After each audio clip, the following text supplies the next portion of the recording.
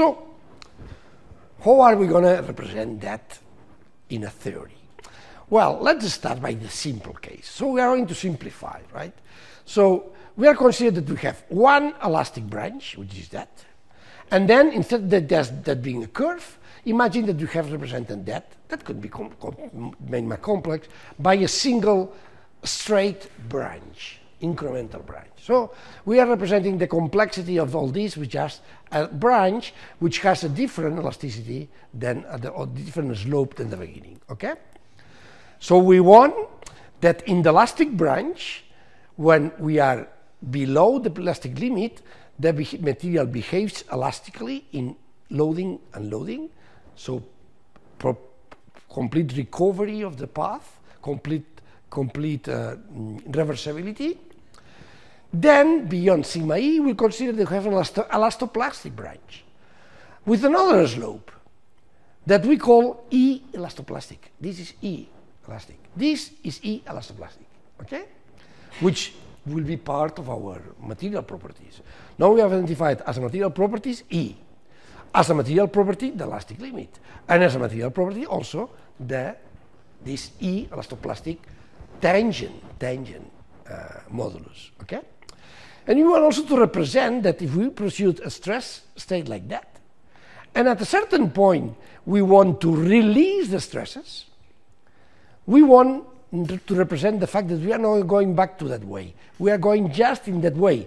This branch that is very parallel to that one in a slope. So the slope of that is nothing new, is that. So the material in this elastic branch incrementally is working elastically, okay? And of course, while we are in this branch here, then the process is reversible, so if you load and load, we are moving to the same branch. But when we are here, if we want to go a little beyond the maximum stresses that the material had achieved in the past, that is the flow stress that I said before, that flow stress, the material is not following the elastic limit anymore, the elastic behavior anymore. It's going to restart, if it had some memory, the plastic behavior that it had, okay? So we want that after that, the material finishes the incrementally elastic behavior and then retakes the elastoplastic behavior. That is the maximum, the complexity of what we are intending to do, okay? And we want to do that through a mathematical model.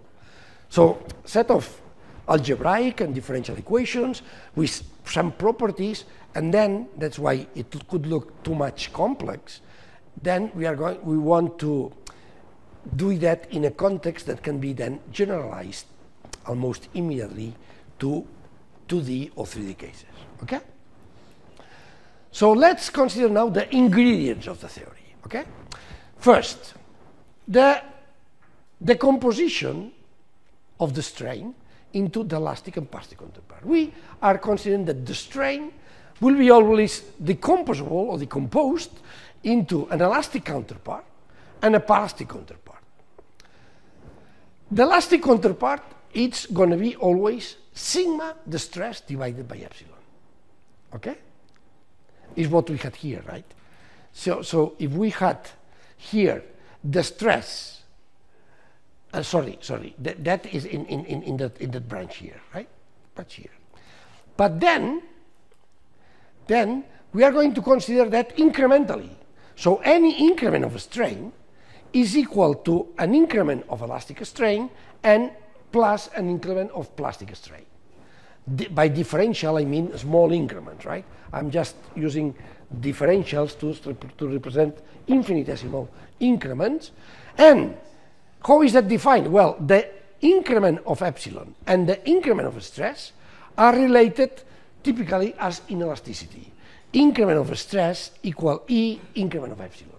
That's what we have here. So here, the increment of stress is the slope, which is the Young modulus, times the increment of strain. Here and there, incrementally, that is valid everywhere. every increment of a stress is related to the corresponding increment of a strain through the Young elastic modulus. Okay? That's the way that we mathematically define the increment of elastic strain. And the remaining of the strain is plastic. Okay? The remaining of the strain is plastic. Okay. That is the first ingredient.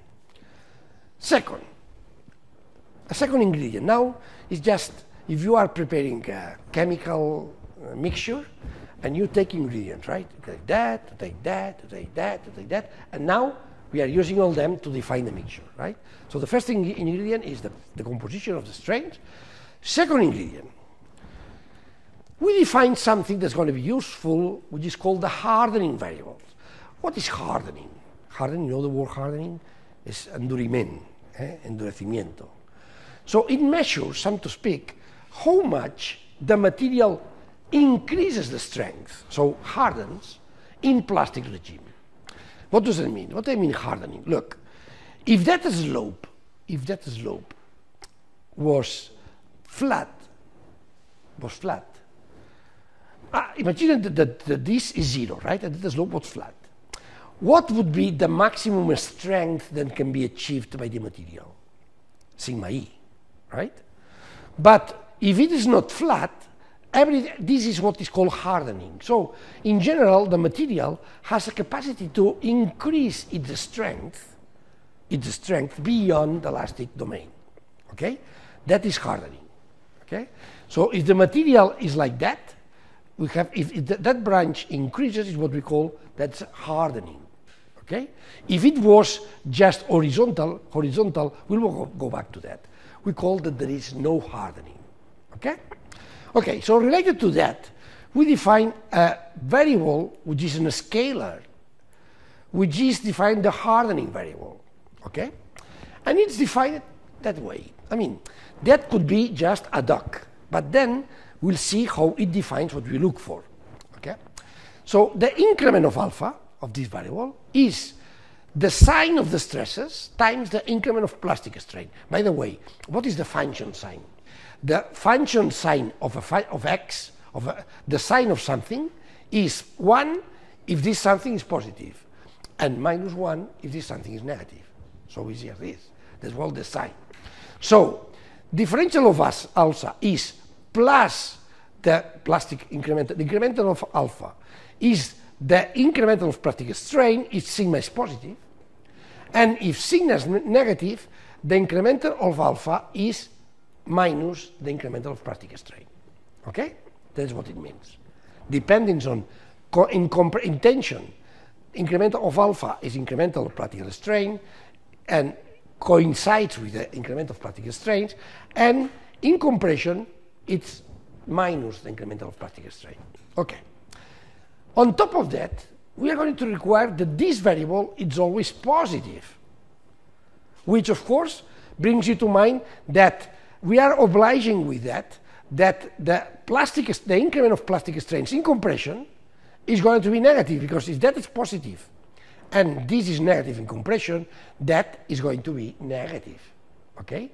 That's what means the extension to that, to the upper branch. When you are in compression, in the corresponding unloading branch here, the increment of plastic strains are negative, because we are moving in that way in terms of the plastic strains. That is what is modeled here. Okay, then this allows some interpretation, as I've just told you, about this this variable, hardening variable. If the stresses are positive in a tensile process, increment of alpha is equal to increment of plastic strains, so finally we can say that alpha is equal to the plastic strain in compression. Okay? If the process was all the time in tension, in compression, sorry, I said that compression is in tension, the increment of the alpha is equal the total plastic strain.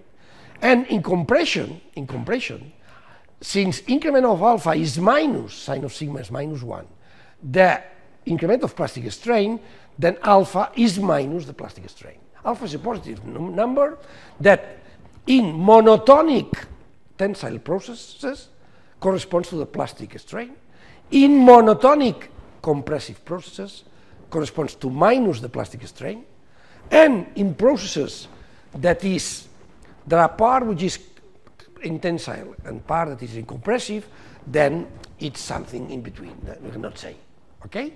But this is what we define through that equation and that condition, the value of the hardening variable, which, by the way, it's a function of the plastic strain, but being 0 when the plastic strain is 0. It starts for a virgin material, the plastic strain is 0, and alpha is 0.